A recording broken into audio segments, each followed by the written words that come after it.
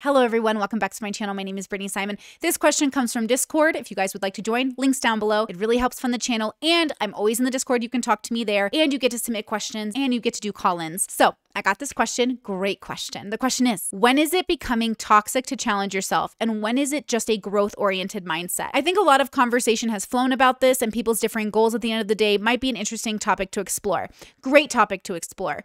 So I have kind of a broken clock, kind of repetitive, broken record concept around all of these things, and it always leads me back to two concepts, and that's values and joys. So automatically when I think about the toxic challenge mindset, you know, hustle culture and waking up at 4 a.m.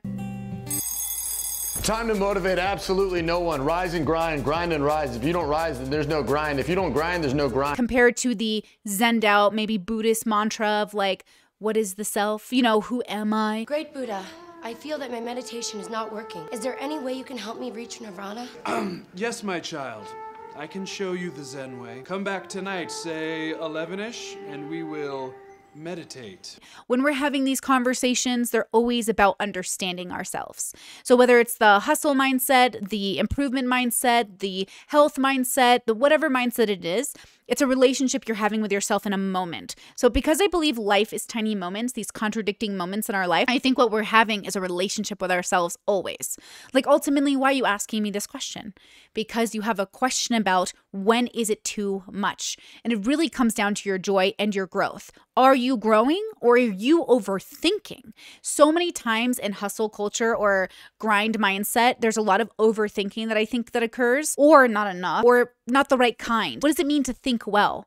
Well, it means to know well. Think well is to problem solve, to put things together and merge concepts and separate concepts and really ponder. When you're thinking about your goals, you're thinking about who I am and the world that you have up against you, right? You have this challenge from the world, existence, something outside yourself. I look at these entrepreneurs. I read a bunch of books, entrepreneurs, right? I am part of like hustle bubble culture. One of my brothers and I, that's like our bonding thing. We talk about it all the time. And there's always a fine line with all of those people.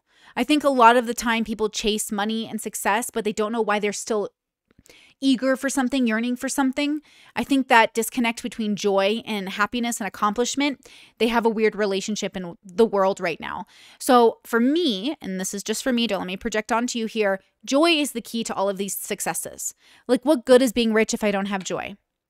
You don't need much to live in the world. The median income in the US isn't that much, and most people live pretty good lives. So what are we really seeking when we're seeking wealth? Are we seeking independence? Well, that takes a little bit more money. Are we seeking an understanding with ourselves? Well, that might even take more or less money depending on how you're doing that.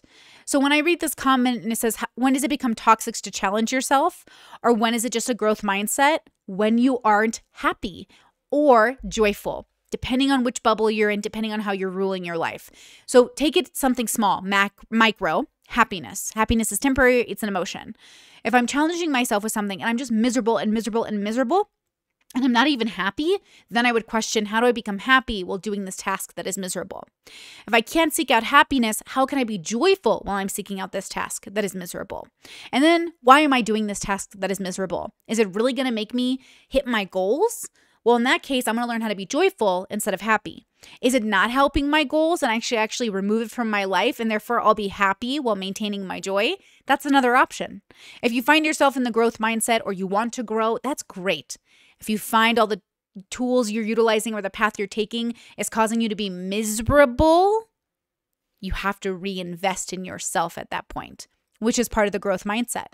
Reinvest in rest, reinvest in focus, reinvest in knowing yourself so you can know what your real joy is. Look, in life, it's hard. Default mode is hard. So you have to pick and choose reasonably with yourself in that moment. Make deals with yourself, talk to yourself, recognize that you might not be as capable to do as much as you want in this time span. So give yourself leniency and give yourself hope by knowing you can do it tomorrow. And most people overestimate what they can do in a year, and they underestimate what they can do in 2 or 3 decades. But if you keep trying to put everything in the next 12 months, it's going to be 10 years later and you're not going to even have a year worth of accomplishment. So be easy on yourself, but be diligent and disciplined so you reach your goals in a timely manner. If you start saving right now, right, and you save $50 a month for the next X years, you will have a savings. If you imagine saving $50, You just imagine it, but you never do it. Girl, you're going to wake up with no money in that savings account, right? And as somebody who's working on that path right now, like I'm a person who is diligent, hustle culture. I learned how to make money. I haven't learned how to keep it yet. That's the next part of my next year is how do I keep it? How do I save it? How do I become frugal? How do I take Graham Stephan's wisdom and make it a part of my life? What's up, Graham? It's Guys here. That's the next challenge for somebody like me.